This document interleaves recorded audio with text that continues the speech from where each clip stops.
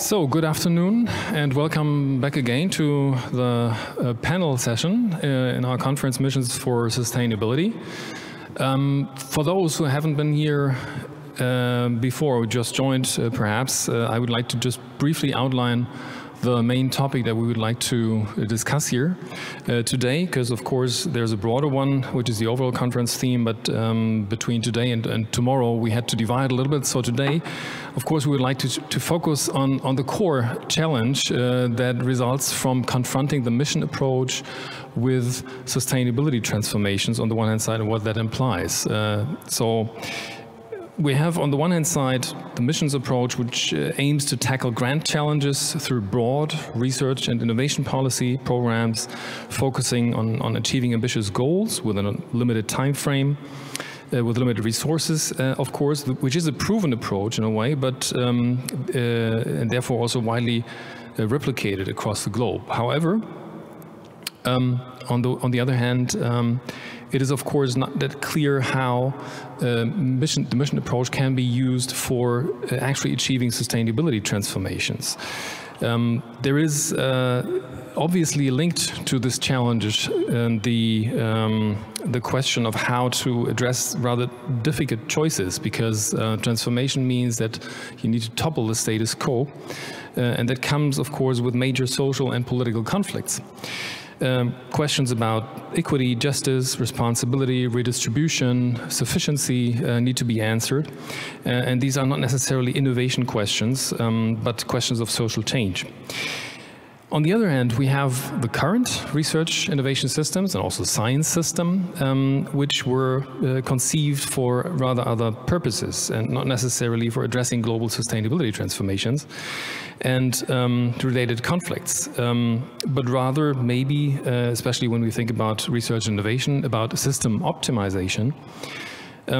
So in a word, we could state that the dilemma may be that on the one hand side we have an ideal type approach for making big innovation steps, but its actual ability to deal with sustainability transformation, which is of course the big step in question, seems rather unclear, if not even undermined. So we would like to talk a little bit about what can this mission approach contribute to achieving sustainability, and that's a question I'd like to discuss today here with our invited guests that I'd like to briefly introduce. So we have our keynote speaker, of course, with us, Dr. Lea Fünfschilling.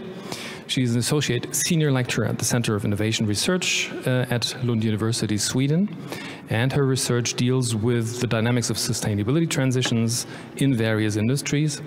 And she's especially interested, of course, in understanding transitions as deinstitutionalization processes and also the role of transformative innovation policies. So welcome, Lea Fünfschilling, again.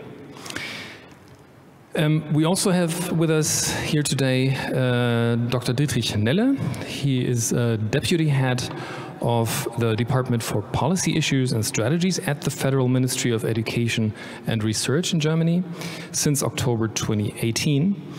And he was intensively involved in transformation processes in Germany, Europe, and Central Asia in various positions at state and federal levels, as well as abroad since 1983.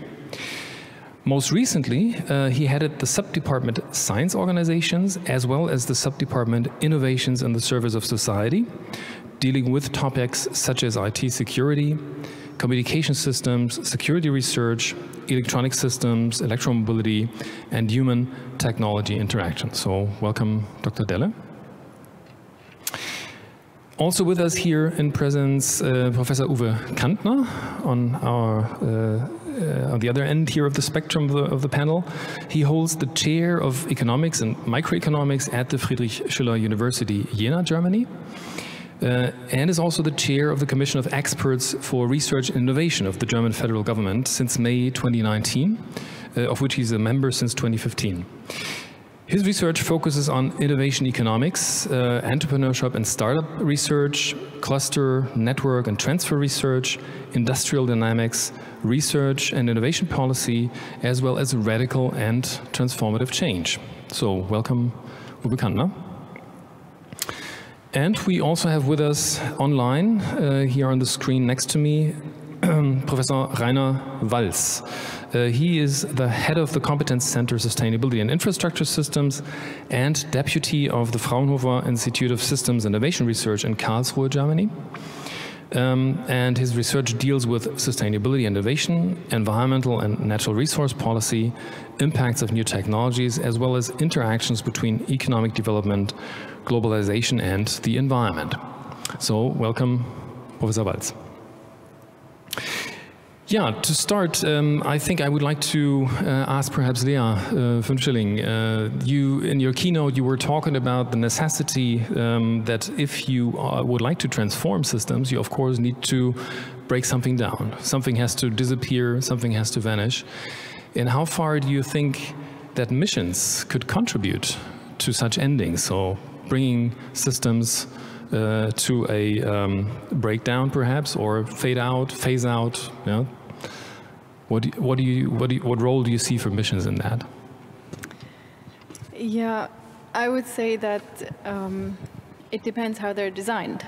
So if you design it in a way where you not only focus on where you want to go, but also explicitly address what needs to be dismantled, rethought, reorganized, then that's very much a possibility.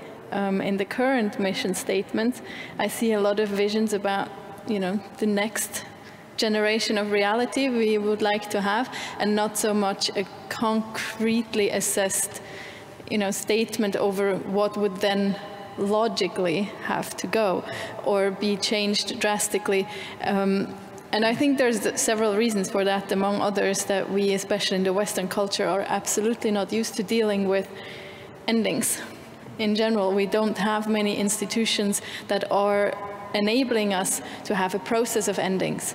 We have a few, like divorce, bankruptcy procedures, maybe assisted suicide, but we don't really like to talk about how things end. We barely know how to end relationships in private or also in a more public sector.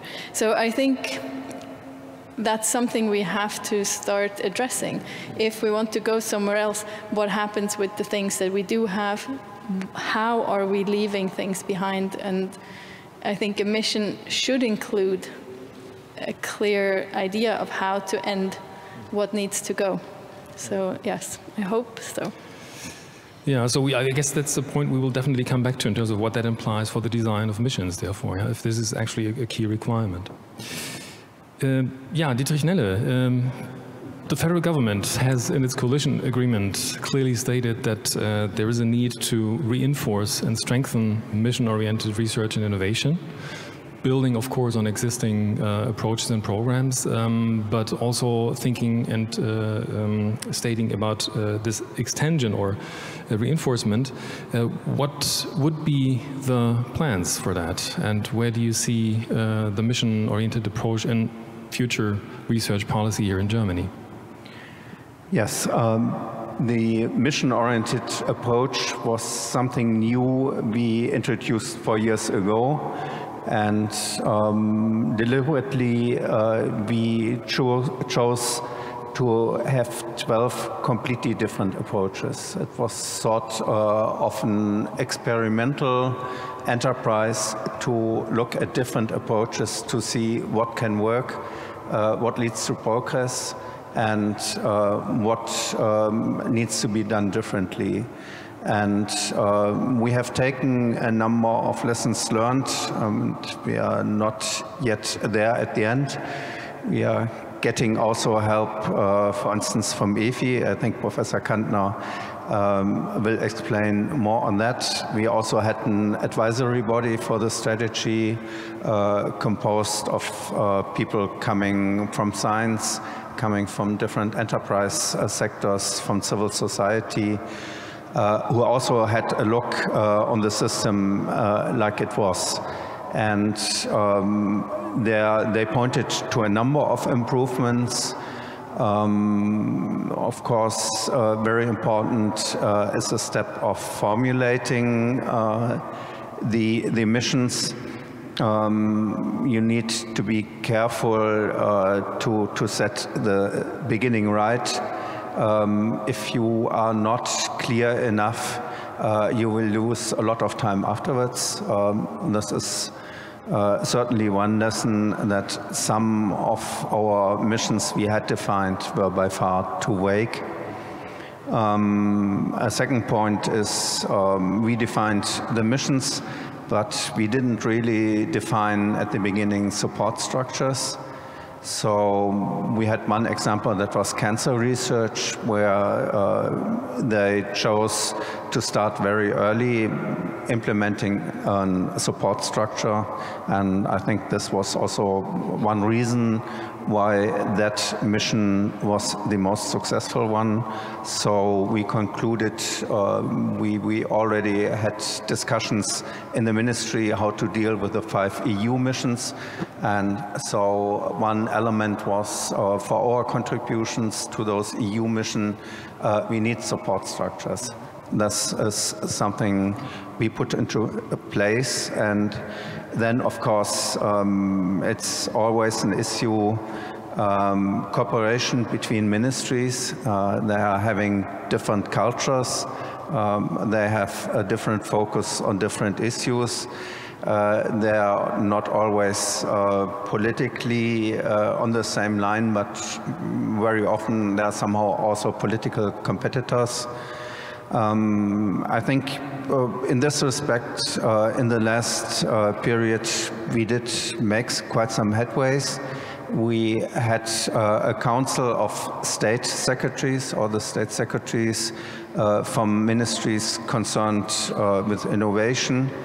It was not a decision-making body, but it was a very useful body for exchanging about views, problems, without the need to quarrel about a certain issue, but rather to look forward what we can do.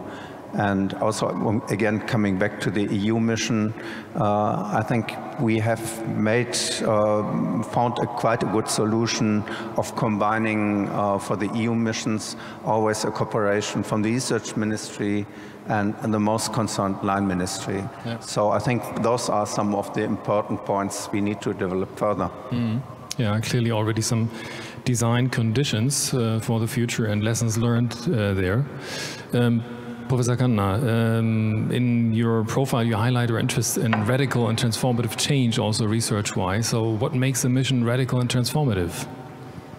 Yeah, when we talk about transformative change in innovation economical terms, then it has to do rather with radical change compared to incremental change. Because we mean with that the current technologies in the system and the current behavior of the actors in the system has to change radically, has to go in totally different directions as the directions they have pursued before. And this, although each innovation has uncertainties, this radical change has a high degree of uncertainty, and nobody really knows what is the best solution. You only know that the current situation is not the one you want to continue in. And therefore, so we talk about radical change. And now the mission is now a connecting device between the general challenge you have and the R&D activities, the change activities you have to induce. And the way how you define these missions and the way how you agree on the missions have a big effect whether the transformation will take place in a proper way or not. I mean, let's talk about how to define a mission. I mean, you have various options. Of course, you can say, we want to have mobility in 20 years, which is only battery-driven. That is a mission. Whether this is the best solution to the current situation in the end is not totally clear. I would say no. Therefore, maybe it's better to define a mission in a way that you have more technological openness. You have more approaches which might be viable, and then they compete with each other, and then you see in the end which is the best solution or which is a combination of best solutions.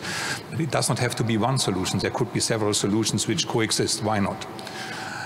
And therefore, the definition or the design of the mission, from my point of view, the most open definition, let's take the case of mobility. You want to have in 20 or 30 years, you want to have mobility CO2 free. You don't want to have the situation of today, which is CO2 ridden. No, CO2 free. But what then happens is that a lot of actors try to pursue this target. And some do it with batteries, and some do it with fuel cells, and some do it with synthetic gasoline or something like this. Maybe some even try, I would not preclude that, to take the fossil engine systems and to improve them in a way and to take care of that in the end no CO2 will be exhausted. Maybe they do that.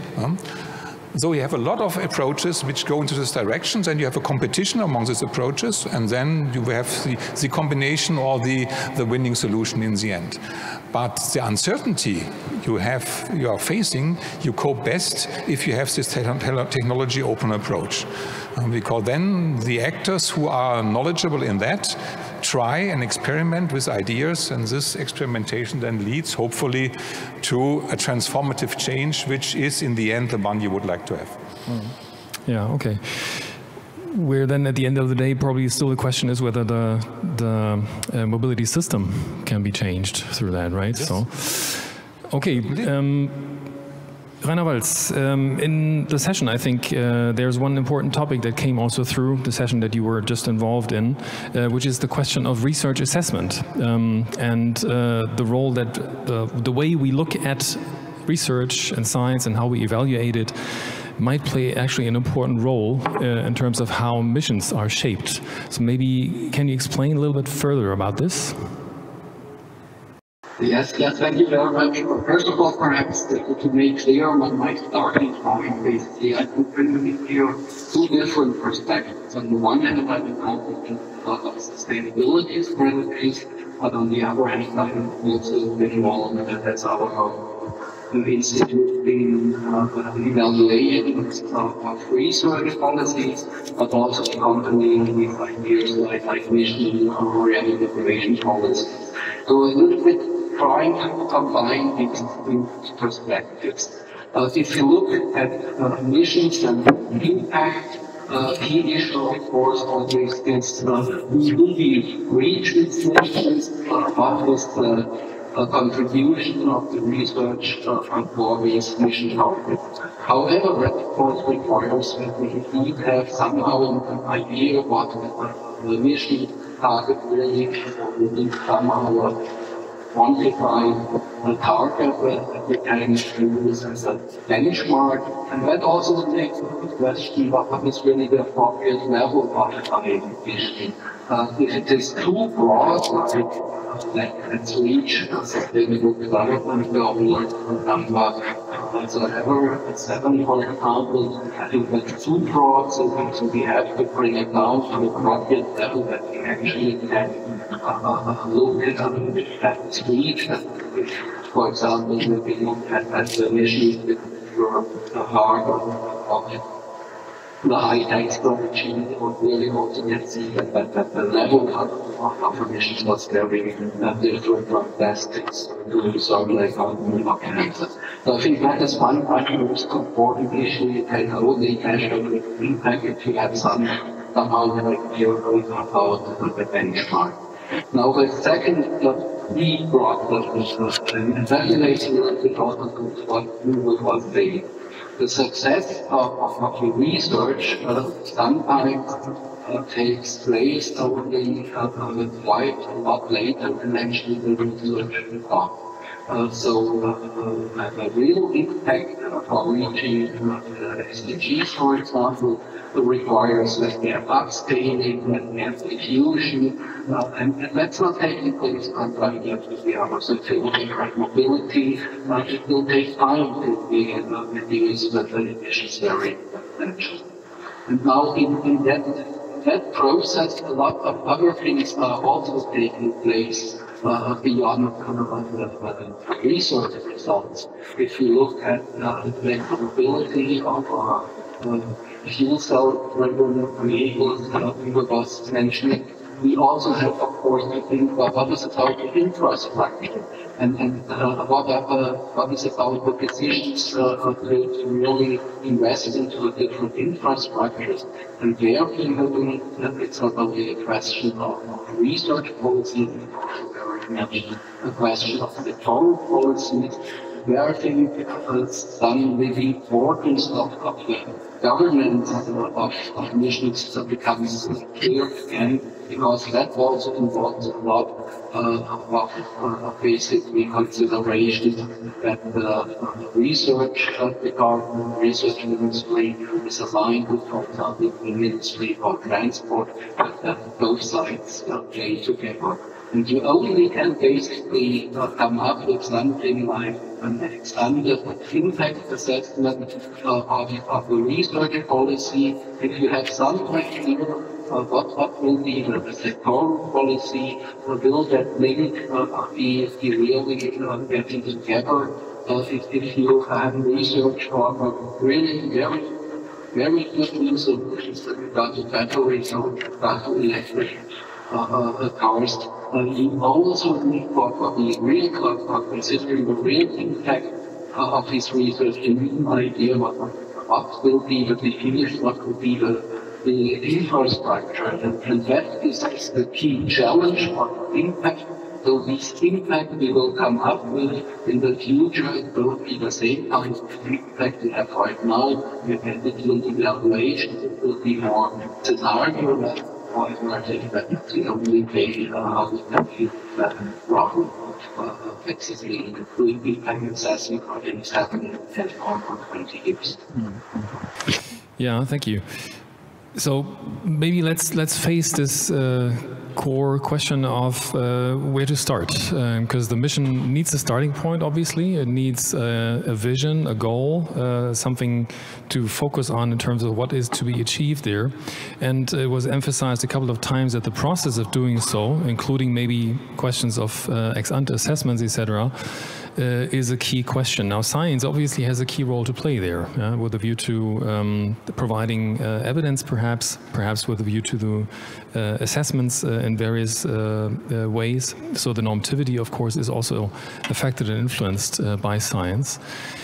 How would you suggest to start mission design? What would be for you the entry point in terms of the governance of mission design?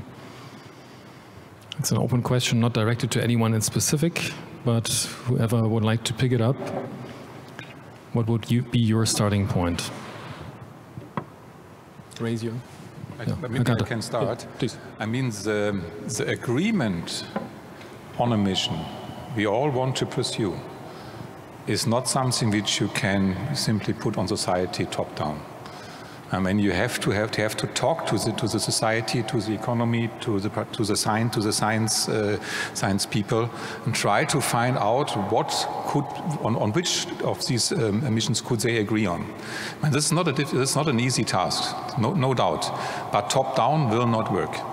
And therefore, I think this participation is one of the major elements in order to come to these missions. I think that's the starting point. From that on, then various measures were already mentioned on the diffusion process, etc., but I think this is the starting point. And this is also the problem, I think, because the controversial discussion about mission is always in science, freedom of research. Why do you tell me I should do this research? Therefore, you should not tell them, you should talk to them, and then you can convince them in a discussion that these and these directions are the ones one should pursue, and maybe other directions one should not pursue. I think that's key. Yeah, so emphasizing participation clearly. Questions, of course, then maybe the one of responsibility of science, yeah, versus or linked to freedom of science, as was discussed also. Well, I think there is no unique starting point. It depends very much of your understanding of the mission, what type of a mission you have.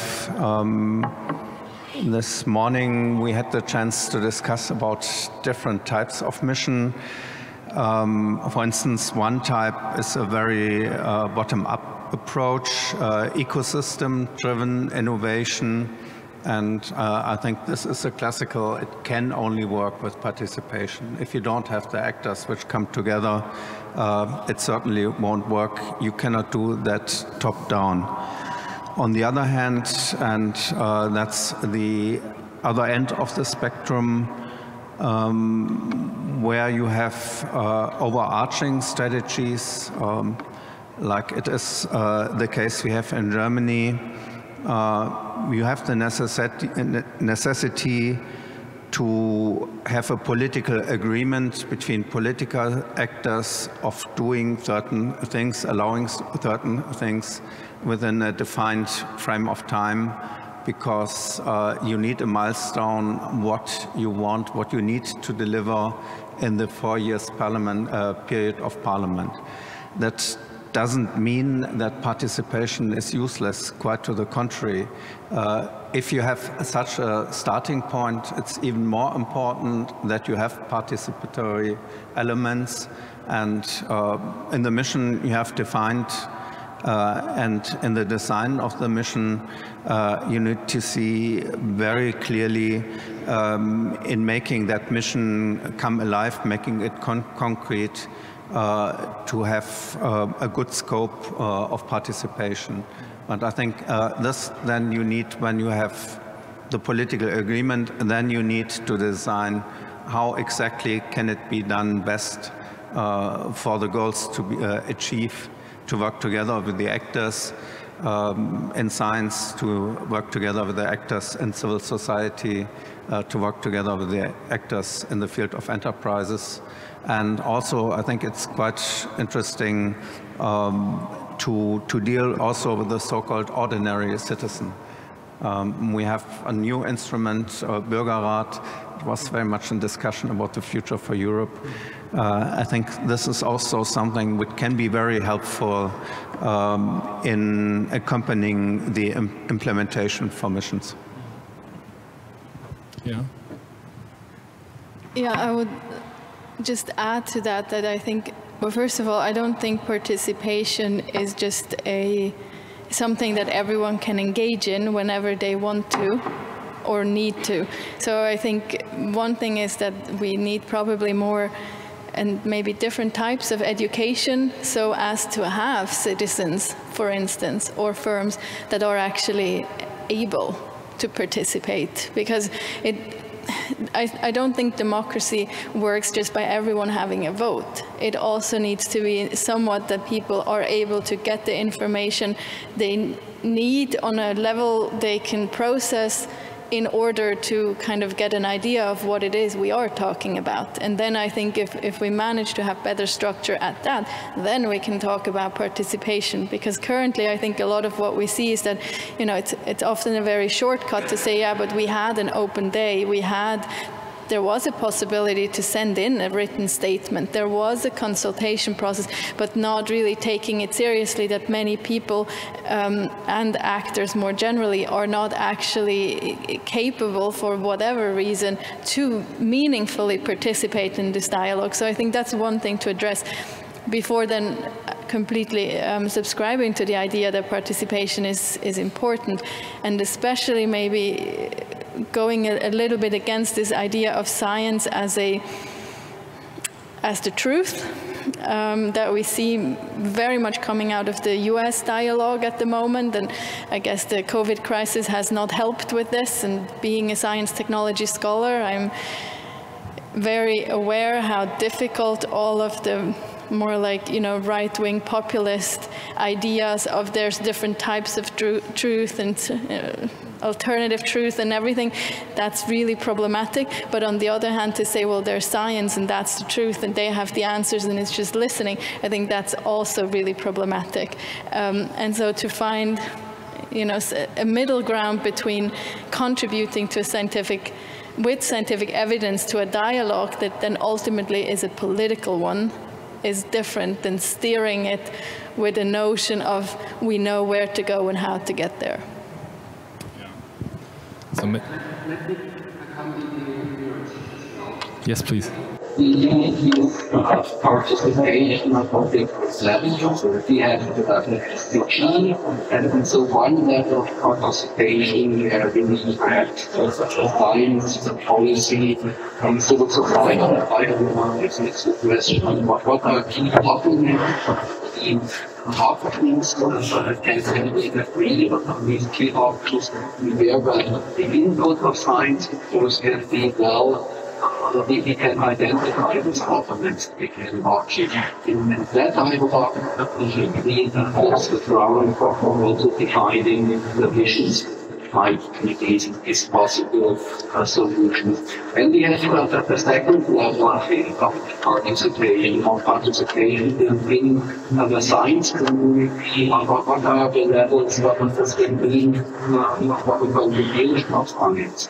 There, of course, we need also some kind of dialogue between what is the role of impact of life of different science, but also on the other sides of this is very important. We need a very broad base. So we also have, I think, to increase the dialogue and participation in the research systems and to reflect what might be possibilities and also to reflect about what does it mean if we take up the responsibility also of science for reaching what goals, what does it mean for providing the research. So I think that's the second level. The third level then is actually the execution of research, whole ideas, whether the certain segments of the in the transdisciplinary mode, and actually that is also nothing else, and also having participation outside again with the actors in the real world, so to speak. Yeah, it may raise actually the question. There's of course concepts about online mass deliberation systems and things like that. So do we actually have the frameworks and the fora that could enable meaningful participation to come up with broader orientations in terms of what different populations, different groups, different affected groups would like to see emerge as a mission goal, and therefore also as an initiative in terms of research? Do we have those fora? I'm not so sure which forum really will work best in the end, but I think we have lots of opportunity to try out solutions. Currently, we have a big experiment running in Germany with the Year of Science, where we ask citizens to put questions to science. So in the first place, to engage citizens to get interested in science and to establish a direct relationship with science, but also the questions we have collected, they are getting screened by a science panel, and the science panel looks where are new ideas, new incentives, which we could use for new ideas, for new aspects we didn't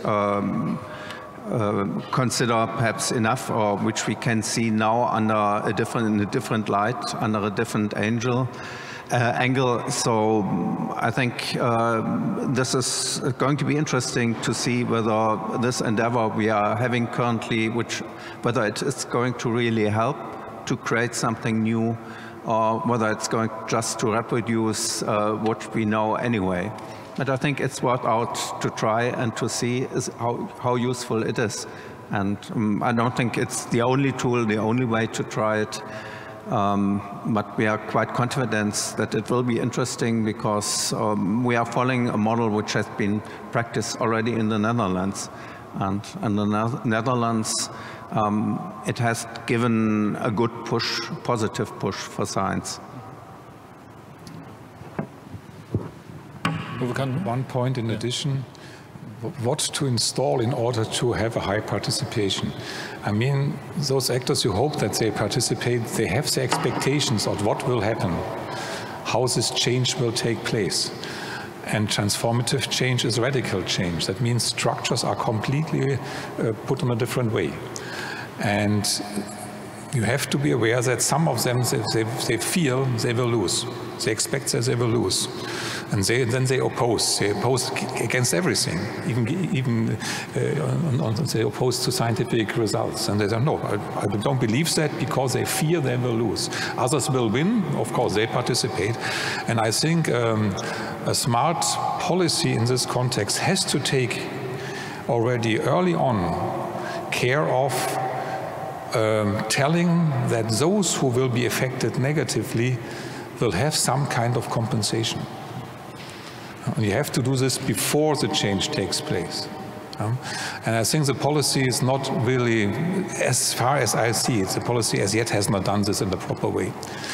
I mean, you know the Lausitz region where the coal mining now got turned down.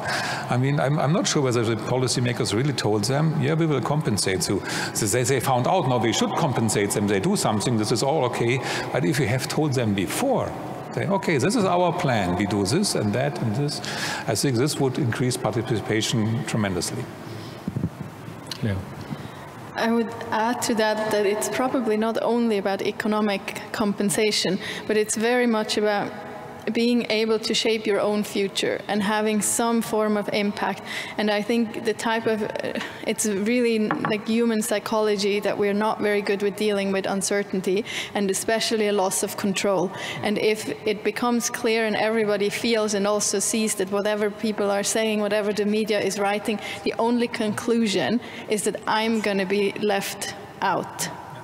And nobody is talking about a potential future, how that's going to be, and also nobody likes to have their future created for them in a kind of, no, but you know, you're going to like working in an IT firm instead.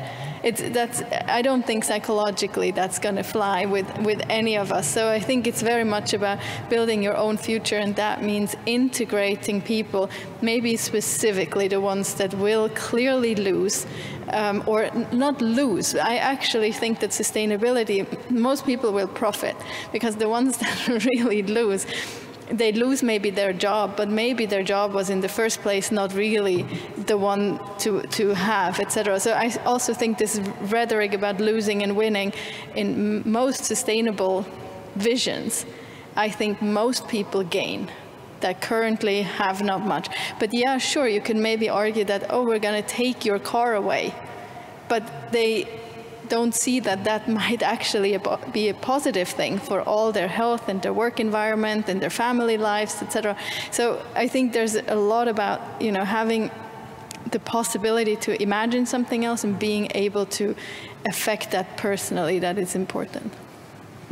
I think that's a little bit of the difficulty recently telling the people you are not negatively affected because it will be very positive way in the long run. I think a dialogue also needs to somehow have to listen to people. I think the difficult issue, however, is that strategy is that might do very well, but the disruptions we can foresee, and like the coal phase out there, really easy to figure out that the big trees are affected. But we also have to be aware that transformations, that disruptive change, of course also means disruption which we are not able to see by now. Even if we have the best part of master plan, energy transition, we figure out that there are suddenly changes that refactor that. And I think in addition to these very specific ways and foresee, we perhaps also need a broader narrative of transformation. And basically that argues well, we know that there are uncertainties, however we are willing to take that uncertainties that they show up to consideration. And at the same time, I think we need something like an institutional mapping of that process. So I think what is also very highly important is that the integrate aspect such as foresight real signals to figure out the disruptions very early on when they come up. And basically we need to have to implement this idea of integrated foresight much more strongly.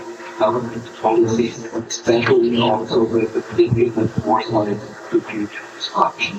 And I think this institutional perspective also gives place to what we talked to people who prepare for that way.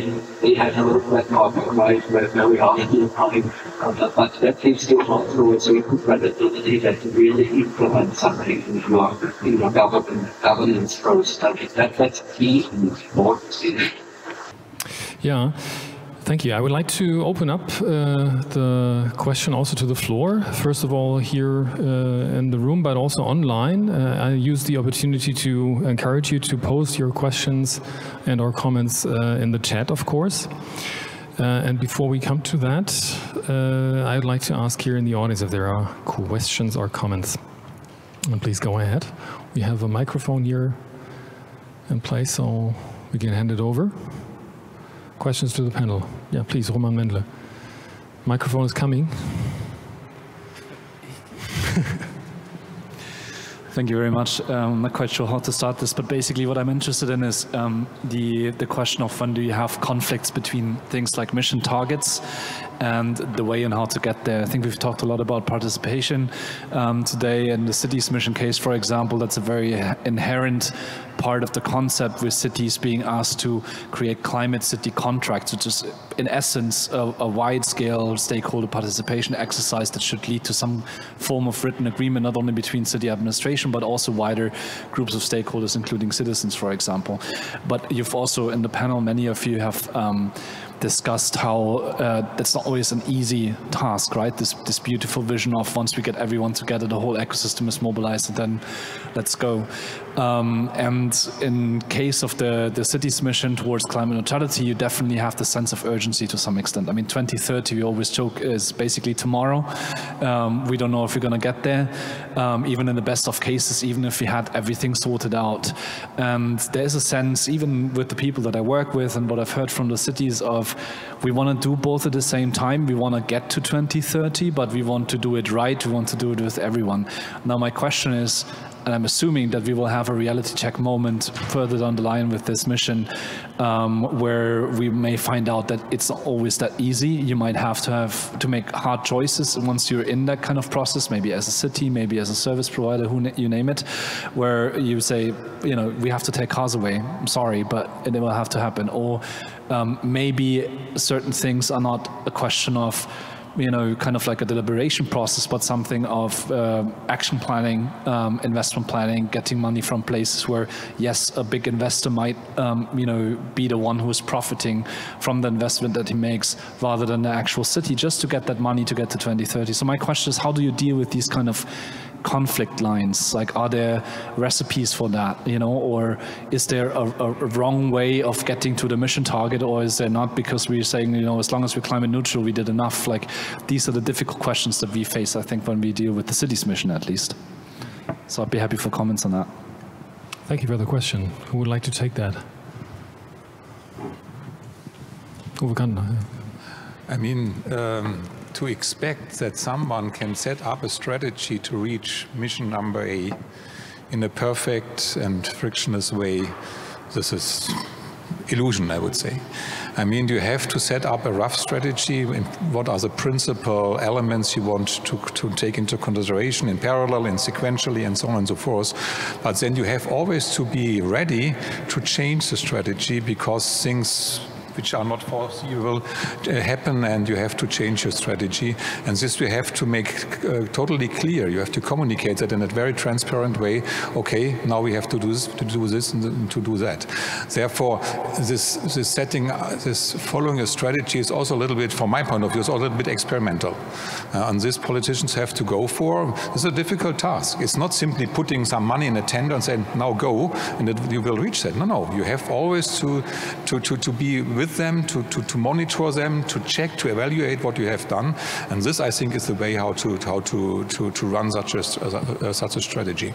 An optimal, I don't believe in optimal strategies. I would maybe add to that there's, well, it's not about an optimal strategy for once, but also it's not about not making hard choices. So participation is not the same as consent. Democracy does not mean consent. It just means that every party is kind of informed about the different opinions and has ideally an understanding of where they're coming from, what they're arguing for, etc. So that when the decision is made, it is pretty clear whose responsibility it is and who's accountable for that decision down the line also in case there are issues. And I think partly, I mean, governments have been very good at making all kinds of decisions all the time without asking anyone, and we run like that for most of our political life, and I think that has its purpose and it needs to be done like that. But I think there's the insecurity that is very, I think, dominant in your question, is that many of the people having to make the decisions are also insecure about them. So, you know, we're not at a point where you can say, well, that's left and right politics, I'm really convinced about that, so I put all my energy into this and I'm going there. It's very much like, we know we need to change, but I think everyone that's a little bit thought through about their decision making knows that it's not that straightforward. And so the accountability issue, if the one that needs to make the decision is equally uncertain as the ones that are governed by that, I think we have a bit of an issue. And I think that's what you mentioned with, we need to be flexible. Governments need to be able to come back and say, this was wrong, I'm sorry, retracting, try again, etc. And we're not very equipped with that either. So saying you're wrong as a politician is probably, you know, political suicide. But it should be what's really good. You know, it should be rewarded. It should be like, we try, we see and poke the system, let's see where it goes. If we see any signs that it goes in a direction none of us wanted, there should be something.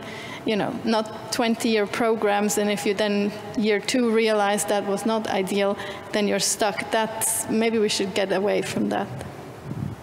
I would fully agree what you both of you said, but I'm also not convinced that by force it must be political suicide if you adapt something you had said before to new insights, new developments.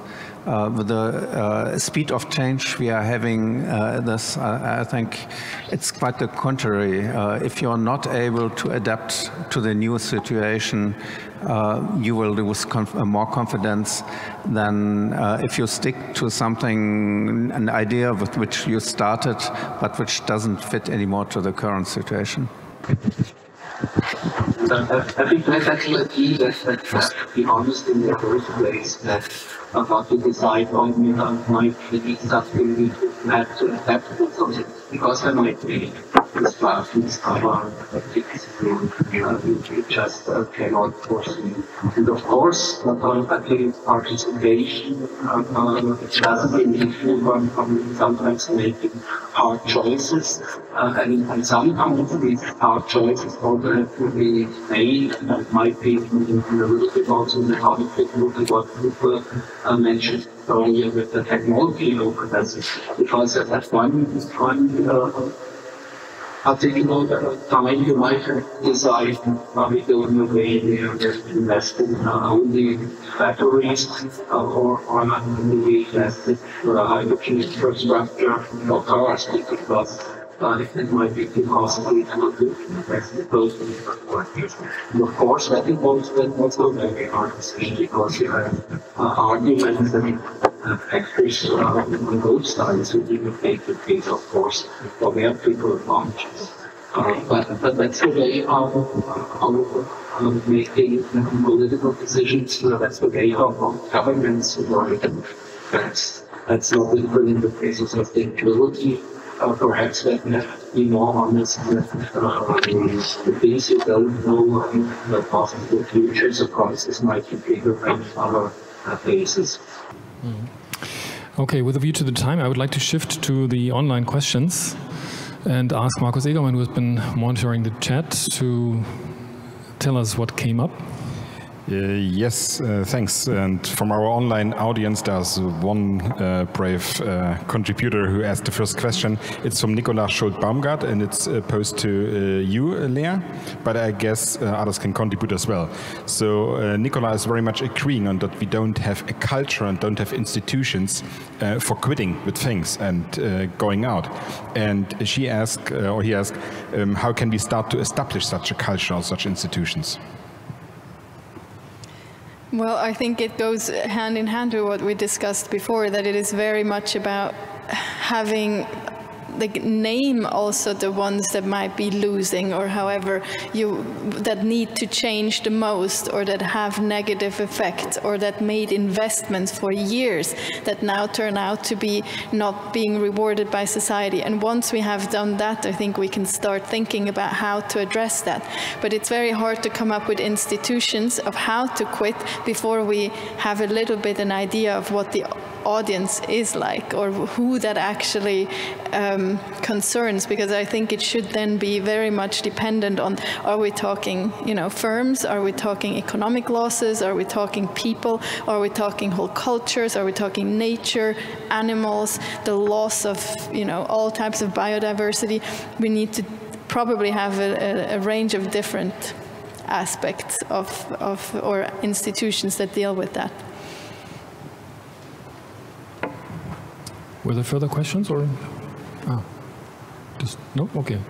Well, then we would continue with questions from me. Okay, we need a microphone, just.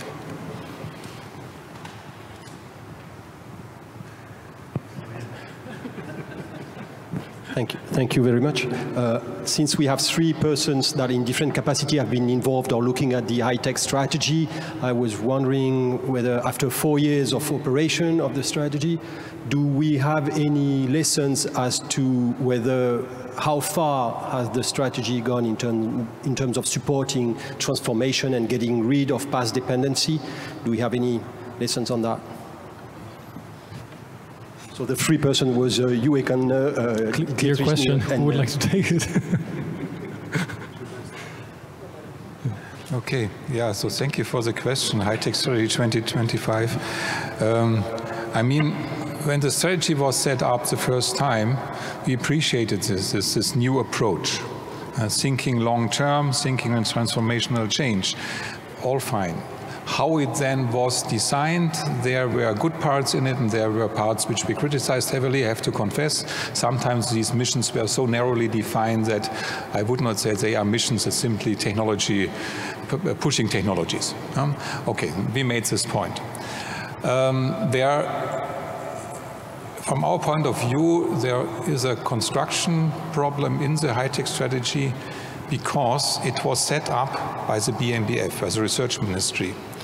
But transformative change, innovations for transformative change, is something which relates to all ministries. This is not only the BMBF.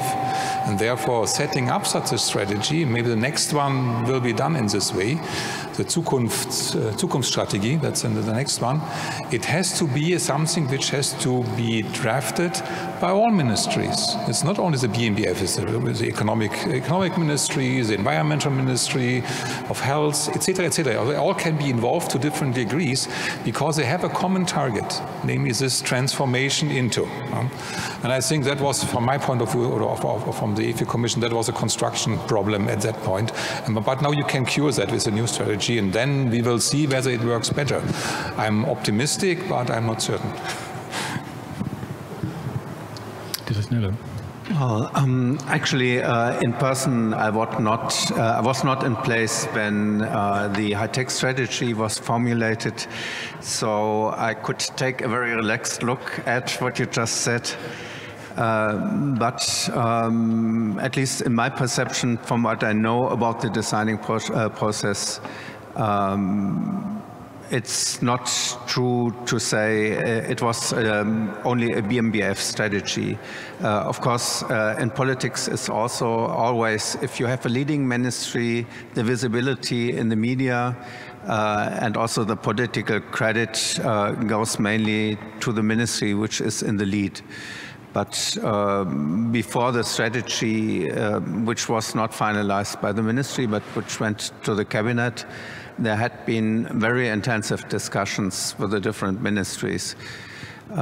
So I don't think it's the point. The other ministries were not involved, but I think it was rather the other point you also made already, the question, how do we design a strategy? And I think the process as such was okay, but we were too less knowledgeable on how to formulate it that the strategy afterwards will work.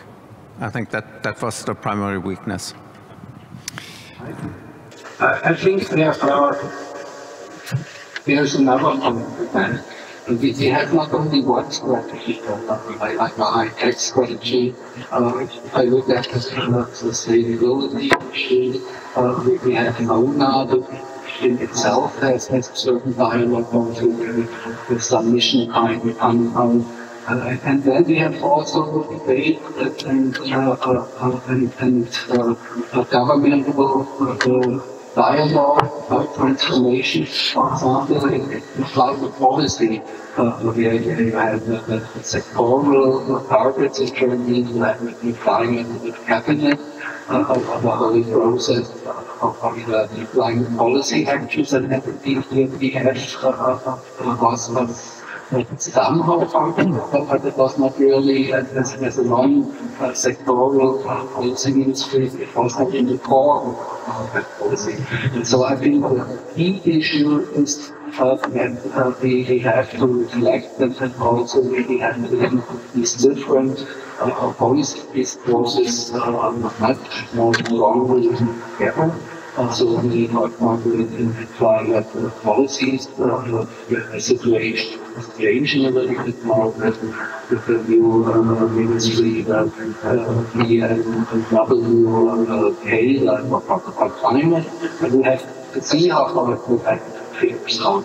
But I think this issue of interdepartmental discourse and also basically not only like one state secretary or division leaders, but actually having one kind of discourse also, and that the people who run with the single programs will be very important there has been improvement that area, but there's also some additional improvement.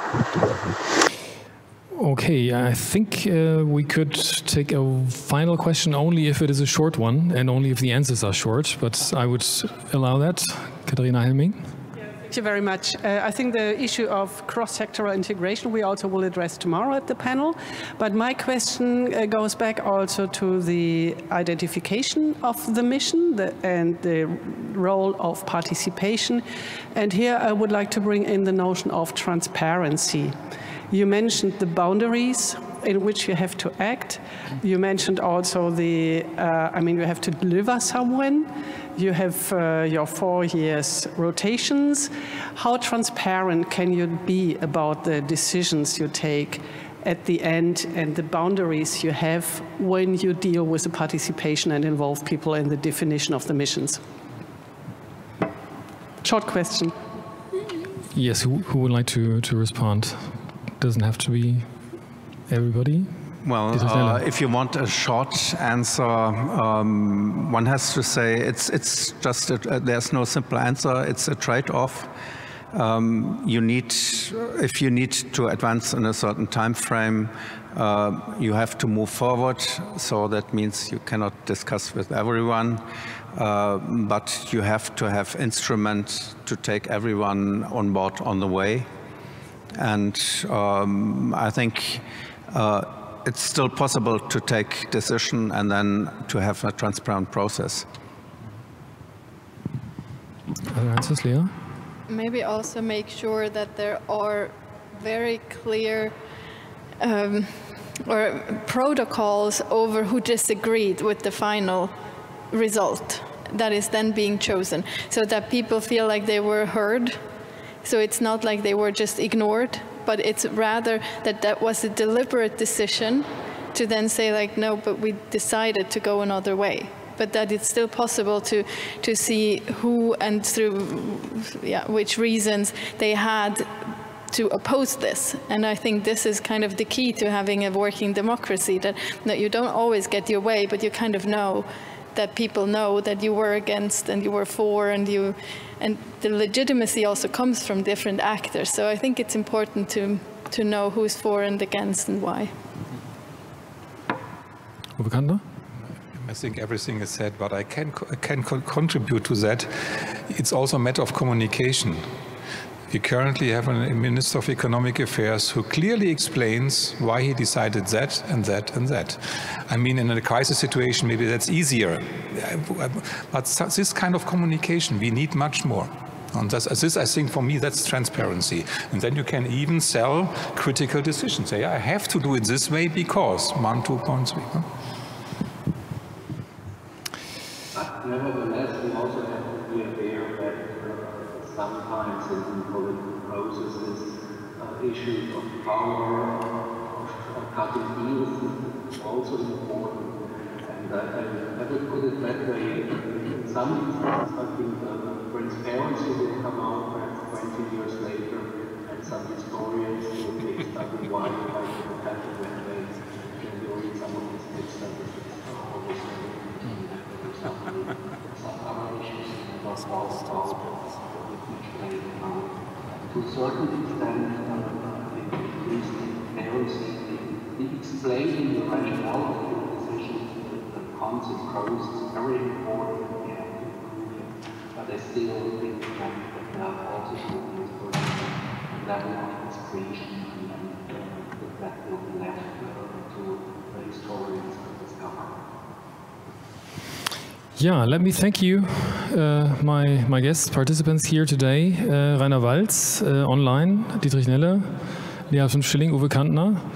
Great many thanks. I think it was a very interesting and intriguing debate. We have certainly recognized that missions are no simple projects. They are rather complex processes that are very demanding because they are searching processes, essentially, and they require rules in terms of how do you deliberate, how do you create legitimacy, how do you deal with uncertainty, how do you deal with transparency. So many of these crucial conditions that we have not yet fully figured out, but we are on the way, I guess, and some ideas are around. Also at this table, so thanks for that. And we'll look into further questions of implementation also tomorrow in the panel discussions, where issues of governance, etc., will be more concretely dealt with.